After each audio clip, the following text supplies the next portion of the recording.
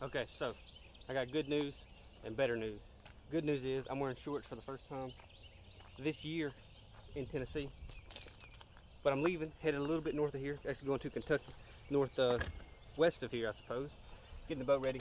I fished Kentucky Lake one other time. It was in June, so it's pretty much like me not fishing it, and the way I fished back then is pretty much like me not fishing it at all. So, pretty much a new lake. We're gonna run a lot of new water anyways. I don't want to fish the area that I fished last time. So, headed to Kentucky Lake now. I'm excited about this one. It's gonna be fun. The other better news is, talked to the tournament director today. Probably getting into the Bassmaster Open. I'm 7th on the waiting list now, and we got like 2 months, and a lot of boaters are probably gonna drop out soon. So, that's awesome. Get into the Bass Open on Chickamauga, most likely. If not, I'm gonna need a co-angler, so, to link with. It's gonna be cool. But right now we're focusing on Kentucky Lake. Let's go. Next stop, Paris, Tennessee.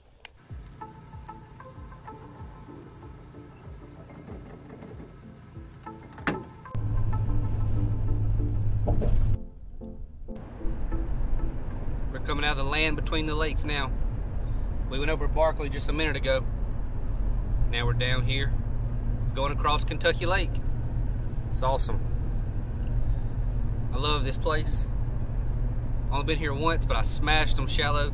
And then in the tournament, I fished deep. That is the kind of stuff I would do in my younger days. Now, though, it's time to catch them. Trying to catch them up big time. Okay, so we're here now. We're at Paris Land in the state park. Actually, there's some kind of tournament. I guess it's probably an ABA team tournament. Yeah, ABA team trail going on over there. You can see the stage. Y'all probably can't read that, but right there it says team trail. I know it's the ABA stuff, so team trail tournament going on here today. So we better look that up, see what it took to win down this way anyways, because most of the boats usually do stay semi close to the ramp. So we'll be able to see what it took to win that anyways in a little while, but we're about to get out on the water, try it. Hopefully we catch us at least a few today. This is the area I want to fish, but it's a long ride from where we're putting in at. We're in Paris now, putting in way up almost by the dam. So it's gonna be a run, but for 19 a day, I'll come down here. See that? From here over is soaked. There's like 4 foot waves on the main lake, and I probably shouldn't even went fishing today. As soon as I saw that, I should just chilled out, went to the hotel. But hey, we're here now. Gonna fish around here for a while, see what we can do. There's some really high percentage docks right here, so we're gonna see. There should be some fish living around these.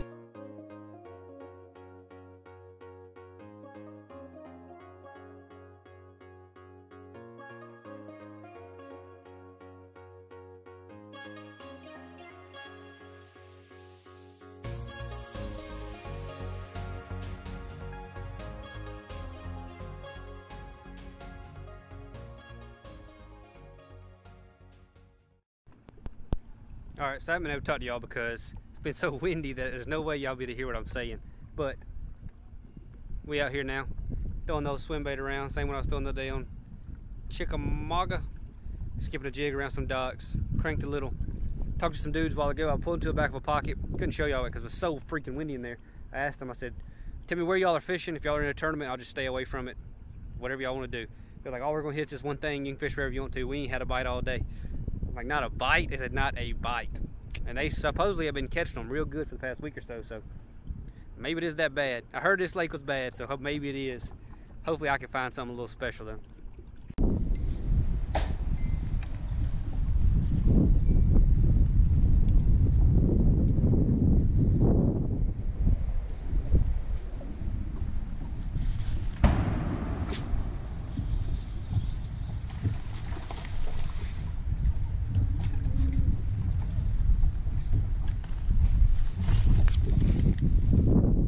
Sucker.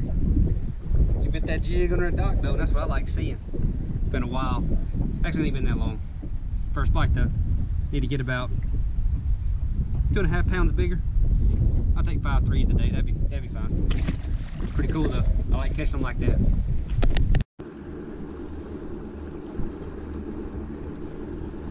Oh my goodness. That was rough right there, man. That was bad. I'm glad I went out there in the big lake. I was actually beside the bank, and a channel's running, and that was bad. This lake gets real rough because it's so long and straight. This lake gets terrible. So I did not see what I wanted. I can't stay on the I'm leaving for today. It's about to start raining. It's gonna storm pretty bad, so I'm gonna go ahead and get out of here. It's not like me really to leave a practice day early like that, but hey, it's about to freaking storm. I would rather just get to my hotel. I gotta drive still an hour to get there, get checked in, get everything right, and then hit it hard in the morning in some better areas. So that's gonna do it for today. I might stick around for a second, see what's going on at weigh-in for this tournament, just see what's leading or what's won or something like that. So we'll see. Good morning, everybody. Sun is up. We're late, but it's cold out there. It's like 34, 35 degrees, freezing. We gotta go get gas. It's like a 20-minute ride from here to even get some gas. So we're gonna get gas and go put in somewhere else. Make sure it's full for tomorrow and the next day to put in here. Let's go get the day started. All right, got a tip for y'all. Don't wear no cotton stuff whenever it's cold. You better have a layer of stuff that the wind cannot cut through, because if you can get the wind off every single part of your body, it's actually not even that cold, even when it's like 30. If no wind can touch your ankles, your hands, your neck, your face, it's not even that cold, but I'm not prepared. This is supposed to be April fishing, and it is like 32 degrees, 33 degrees right now. That sucks. It ain't gonna hurt the fishing. It's gonna hurt the fishermen more than the fish, but still not that fun to be out there. But it's gonna warm up by the tournament. And all these pros talk about warming trends and all this stuff. Yeah, that is a factor, but these fish move shallow based on the length of the day. So these fish are coming shallow. They're gonna be shallow today, they're gonna be shallow tomorrow. Don't matter how cold it gets, they're shallow. The days are getting longer. If it's 32 degrees and it drops the water temp a degree and a half, then fish are not gonna swim 200 miles. You know, they stay there. We just gotta figure out how to make them bite. So good luck us. All right, we out here now. Gonna fish some docks for a while. Y'all know that's my forte. Some docks over here, they're pretty isolated. Close to some spawning places, looks like. So I'm gonna skip a chatterbait around, jig around a little bit around these docks and see what we can come up with.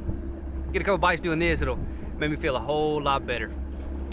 It's my way of fishing, so that's what we're trying to do, guys.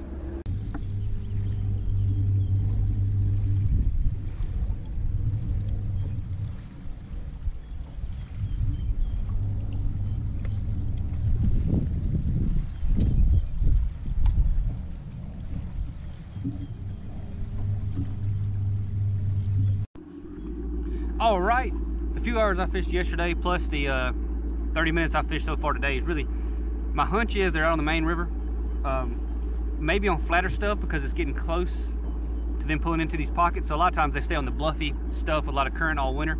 They get on more shallow gravel or gravelly bars that are, you know, like 45-degree banks or even slightly flatter than that right before they move into spawn. So right now I'm thinking that's what they're doing. Probably gonna fish the main river for a while, and I may come back in some pockets the last day of practice or last 2 days of practice and see if any have pulled in, which they kind of live in pockets. They kind of live in the main river, so we're just gonna see if we can find some later in the tournament that are in pockets. Those fish kind of stay more, so if you get a bite the day before the tournament and shake it off, it's more likely to stay there in a pocket on a piece of hardcover than in the river in current, in my opinion. Those fish in current, they just move, they don't really live on those rocks. Well, they do, but they just like pull up where you catch them to feed. So if you get a bite today, that don't mean he's gonna be up there in that same position tomorrow. If you catch him off a piece of hardcover, you know, if he stays there, he's gonna be, when you present your bait, he's gonna see it again. So I always try to shake them off on places where they're gonna stay like the day before a tournament. So that's the plan right now.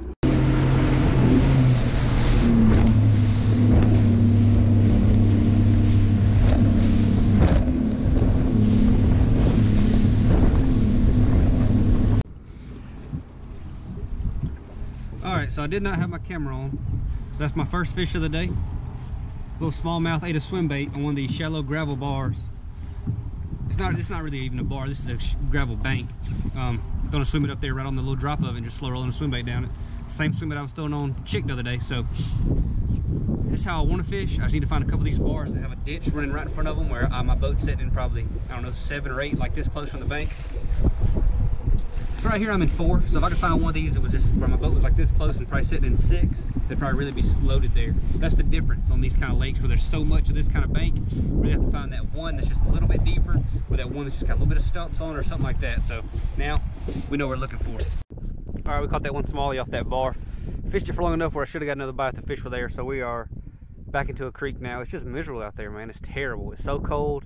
My hands are froze, bouncing on waves, wind's howling. So we're going back in the creek and not catch something out back in here is at least slightly more fun than not catching stuff out there. So this is not fun so far. Okay, so might not seem like it, but this is actually what I call fun.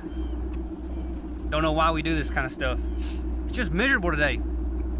We're not catching them. We got 3 more days, so it's not an issue.